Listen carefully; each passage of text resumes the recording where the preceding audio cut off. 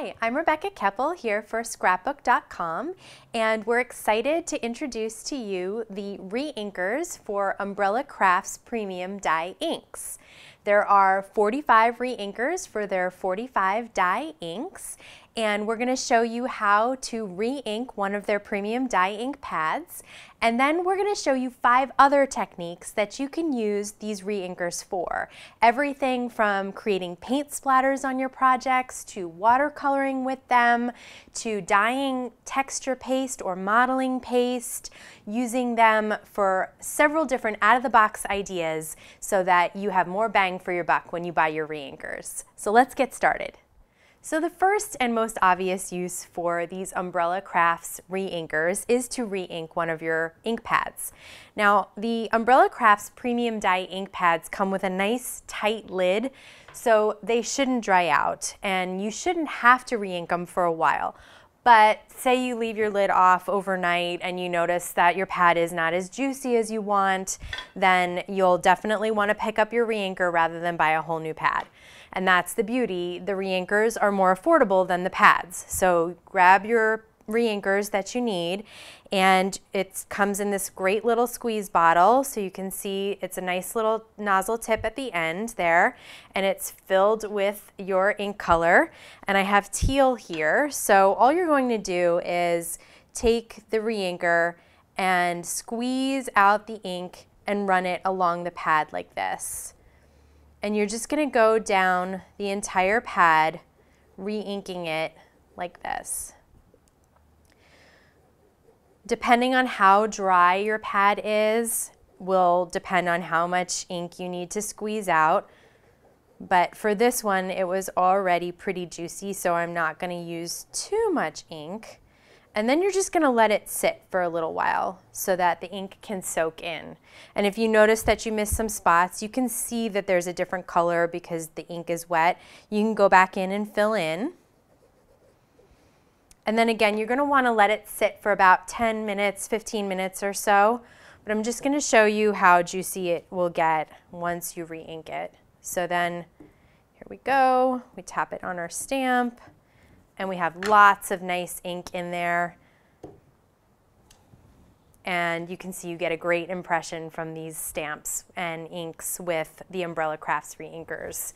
So that's the obvious use for these reinkers. Now we're going to show you 5 techniques or more that you can use these reinkers for besides just reinking your pads. So the first technique we're going to try out is creating ink splotches.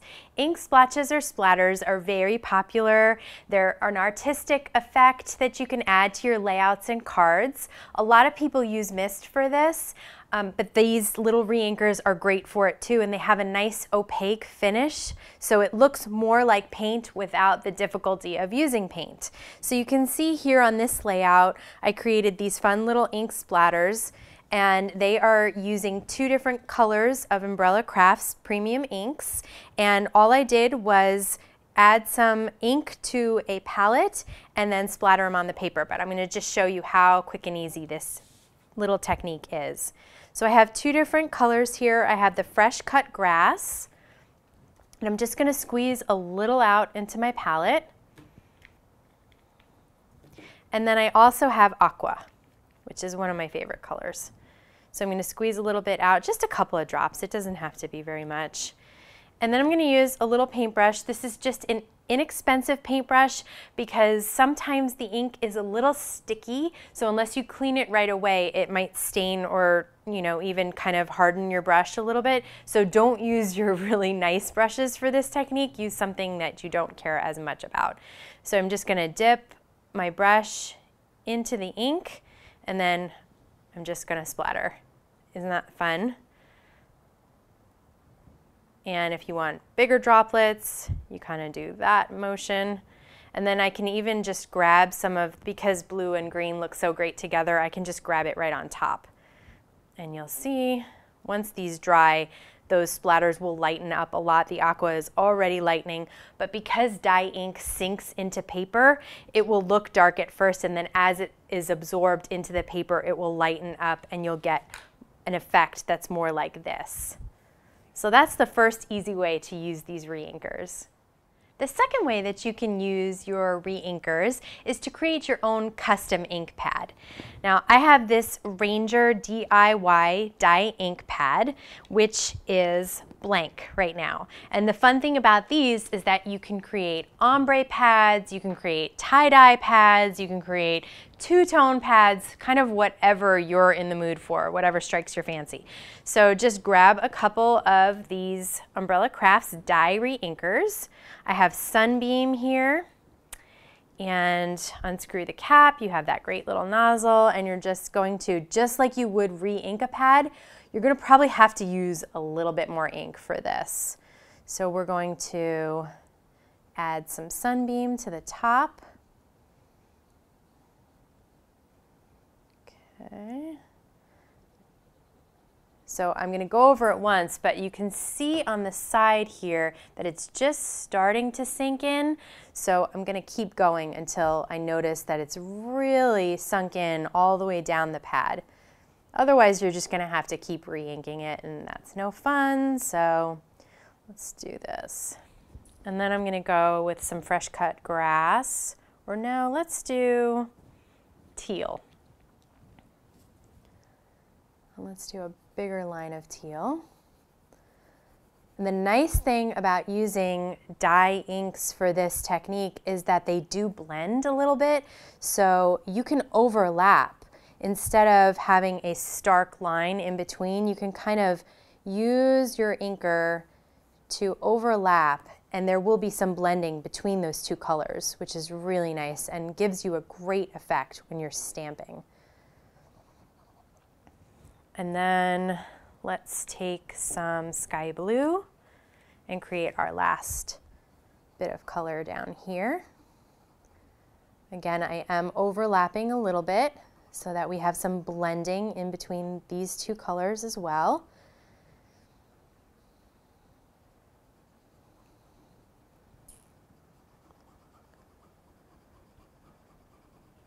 And that looks like a fun pad to me. And so I'll show you how fun it is to stamp with these guys. And you can see on this card how there's a gradient of color in the carrots and the beet as well. And that's because I created a fun little ink pad that had cantaloupe and orange soda in it. And I can't remember the colors I used for the beet, and same with the watering can, aqua and another color. So you can create a bunch of different unique ink pads that will give you this fun effect in your stamping. So with this one, we're going to, let's see if we can turn it over and stamp. And you do kind of want to move it a little bit along the stamp to get some blending. And isn't that so pretty? So these are great with these big background stamps because you can kind of go along the stamp like this and just kind of tap it and back and forth like this, and you'll get a great mix of colors, and they will blend in certain spots. So we'll turn this guy over.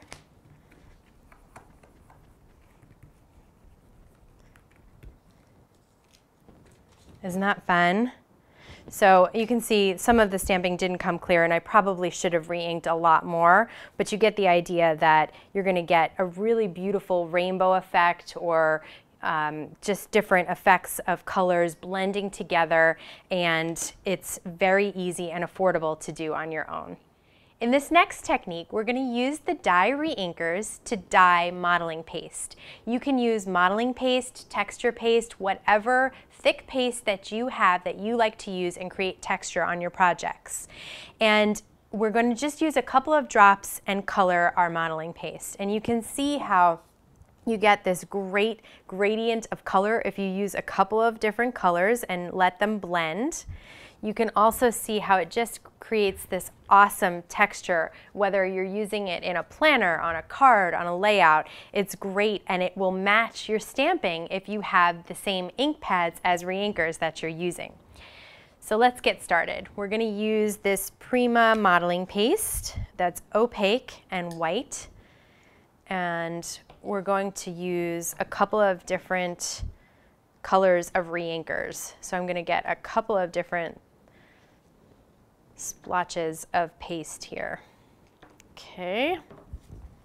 And you can see on this example that I did both a blue and a yellow, and then was able to create the green in between by letting them mix a little bit. So maybe we'll do the same type of thing. So we're going to take our Umbrella Crafts reinkers and start with a couple of drops. It's just like using food coloring and icing. Start with a few drops, and if you want a brighter, richer color, then add some more.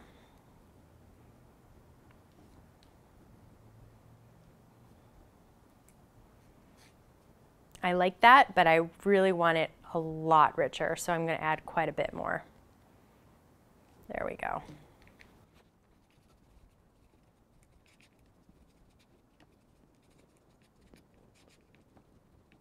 That's kind of a fun color. So let's take the sunbeam for this other one.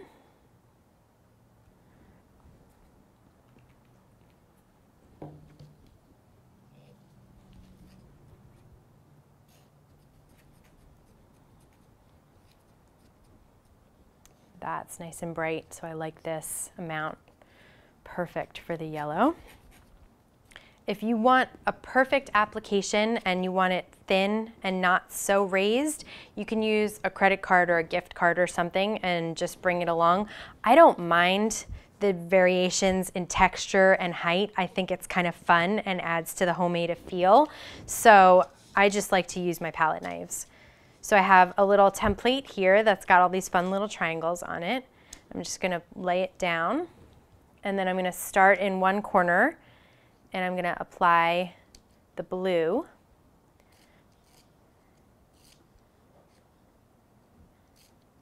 And I am using watercolor paper for this. You can just use cardstock, or I think like Deidre did in her planner, she did use cardstock. So you can use cardstock as well. The watercolor holds up a little bit if you use a real thick effect like I do here.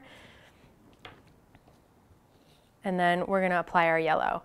And we're going to make sure that there's at least a line in the middle, that they cross over, and that they blend a little bit. And that's how you're going to get a little bit of green. So even if you only have 2 colors of reinkers, if they are primaries, you can get a nice third color in there as well.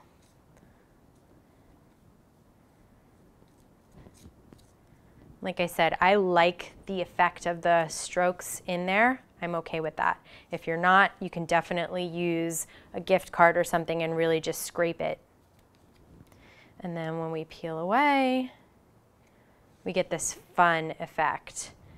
And once it's dry, you have nice dimension, you have color, and you can then match your modeling paste or texture paste to any of the stamping that you're going to do with your Umbrella Crafts inks. For this next technique, we're going to use the Premium Dye Reinkers from Umbrella Crafts to watercolor.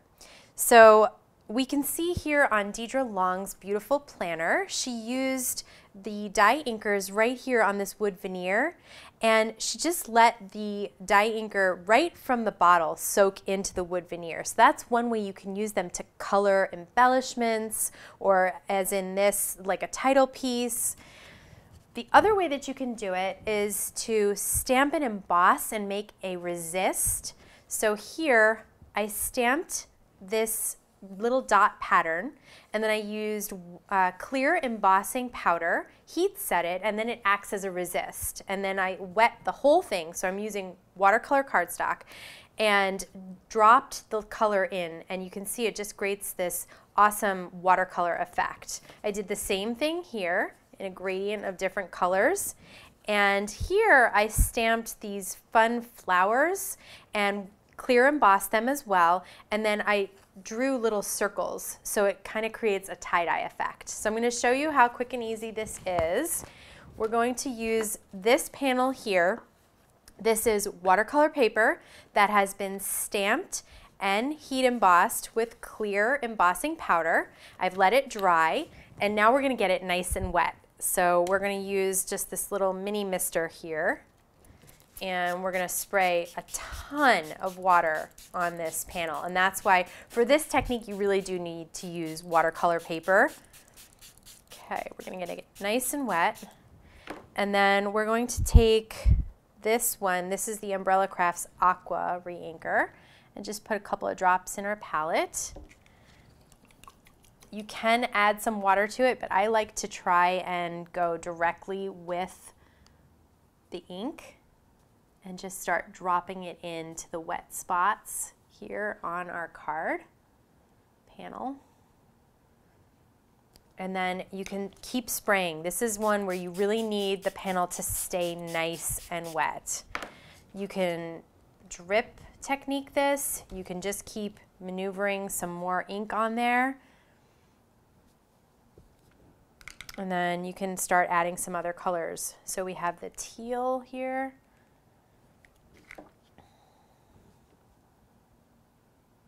And then if the color is just a little too rich, you can add some droplets of water on top. And you can see they're going to start to blend together.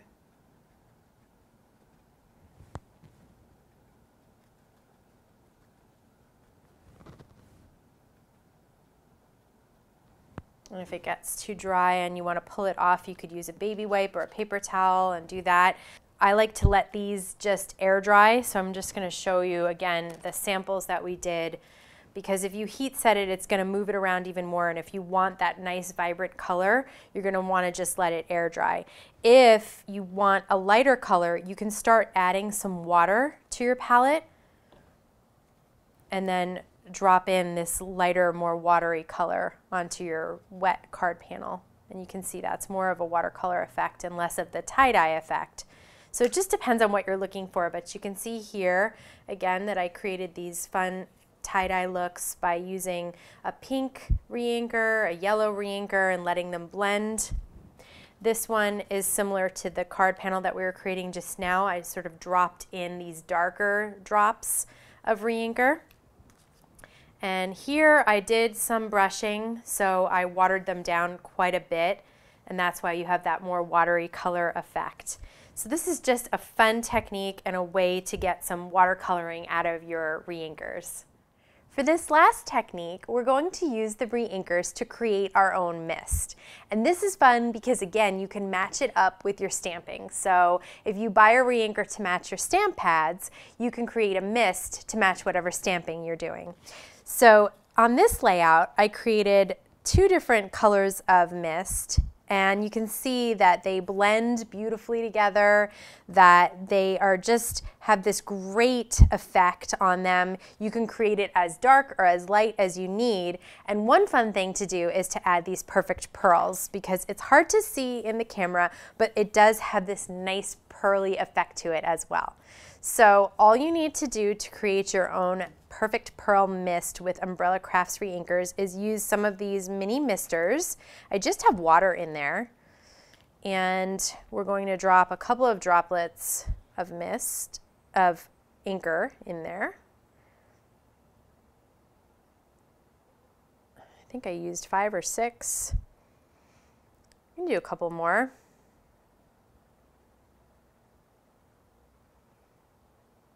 I think that's about maybe 15 or so. Again, it's your preference, lighter, darker. And then we're going to take these Ranger Perfect Pearls and just get a little scoop and add it to the mister. And these mix very, very well. Once I get everything inside my mister, I'm just going to shake it up until everything's nice and combined. And then we can make a green one as well with the fresh cut grass.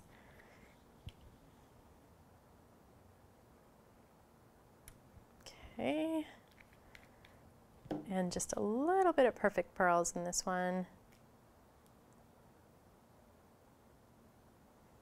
It's not an exact science. Just have fun with it.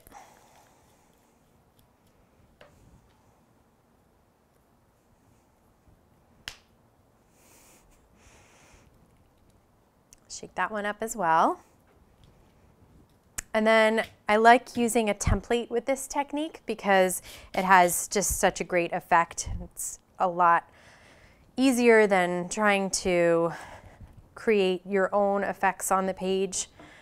You get these great flowers from the template just by misting on it. So at this point, then you can just start adding your color to your page.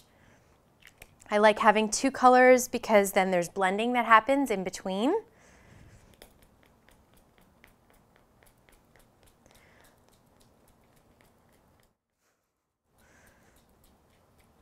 Okay, and then we'll go back to the blue, and then again we'll have blending in between. And then when we lift our stencil carefully, we've created a beautiful floral pattern on our paper. So I hope this video has given you some ideas of ways that you can use your Umbrella Crafts Dye Reinkers for other things than just inking up your ink pads.